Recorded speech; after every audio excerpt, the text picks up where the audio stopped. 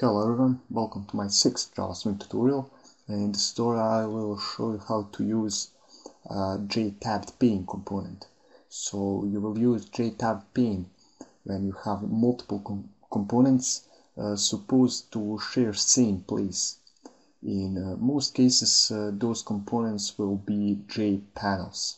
So let's start from creating a new class. And I'll name my class JTabbedPane.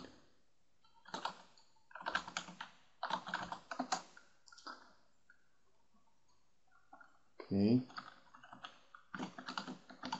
Let's import everything from Java Swing.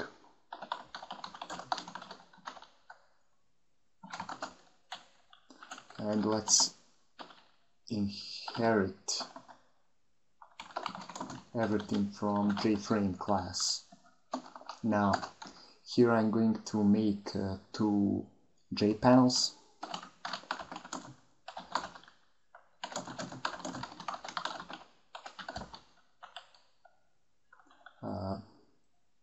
First panel will be named like first panel.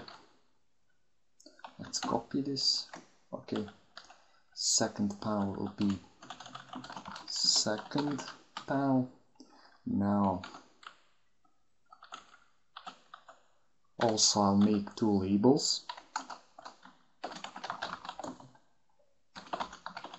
First label.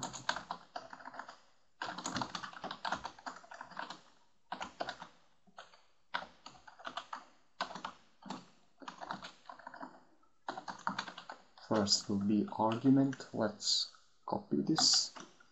And here is going to be second label. And it will be second. Now let's make JTabbedPane.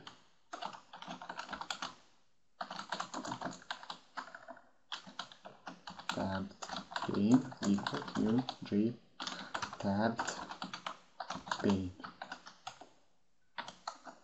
Now let's make constructor.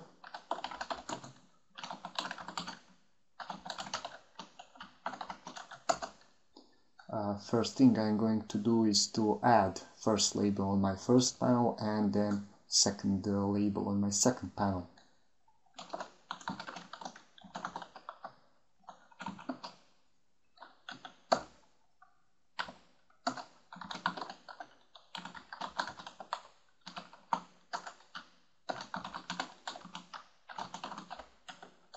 Okay, now let's add our panels on JTabbedPane.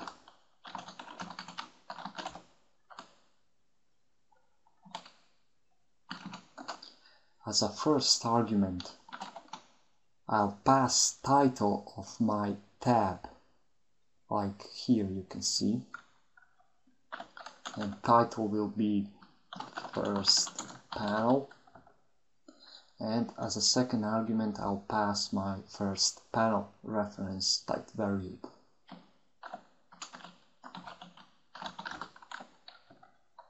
Now I'll add my second panel.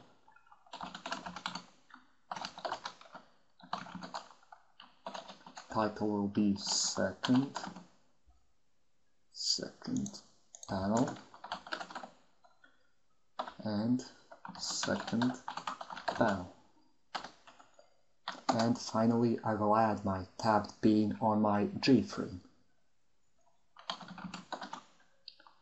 Tabbed pane. Okay, now let's instantiate our JTabbedPane class.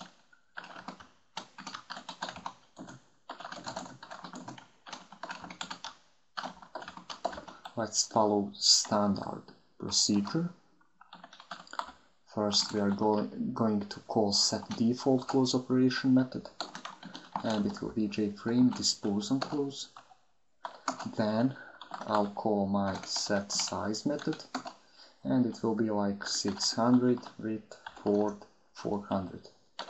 And finally I will call my setVisible method and pass through as an argument. That's it. Let's save it. Okay, let's save it and run. And here it is. We can switch between our panels by clicking on these tabs, as you can see here.